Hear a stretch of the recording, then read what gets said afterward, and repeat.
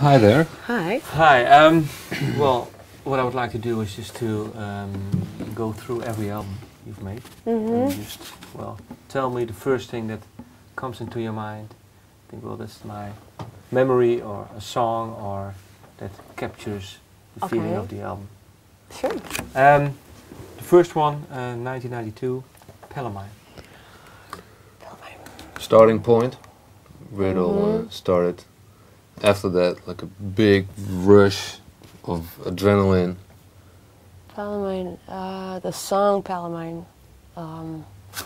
First idea to write that song was when we were playing in New York the very first time. That's where Palomine started. Right. What else? Well, you can tell the story. The story. The story behind the song Palomine. Do you want the story? Yeah. We were staying at a friend's apartment, a whole bunch of us, and probably because of jet lag, I would wake up every morning like 6 o'clock as the only one. The rest was still sleeping. So I was sitting at the window playing my guitar, starting to write songs. And I had this very strange feeling that somebody was going to die that weekend. And I never have feelings like that. It was very awkward. And I walked around. I mean, the following days, we had a lot of stuff that we had to do. We had like 2 shows to do. And we were supposed to play a 3rd show in New York.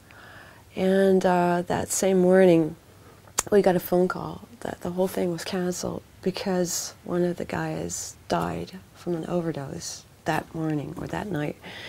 And I was, at the same time, I felt guilty because I felt relieved that it wasn't one of the band members who died.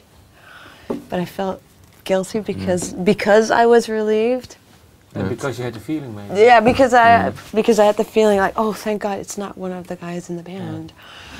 It was the guy who announced every band on that showcase we played. Yeah, and we were supposed to use his drum kit, stuff like that. And he was really a nice guy. And everybody was. We just met him like 3 days before, and then he died from an overdose. On that same night. Yeah, it was really weird, and that's sort of triggered a lot of other memories from friends that I lost in the past, either because they committed suicide or because they were sick or overdose. So that's what the song Palomine is about. Right. It's a creepy story. Yeah, Heavy shit, right? Yeah, a nice one. Yeah.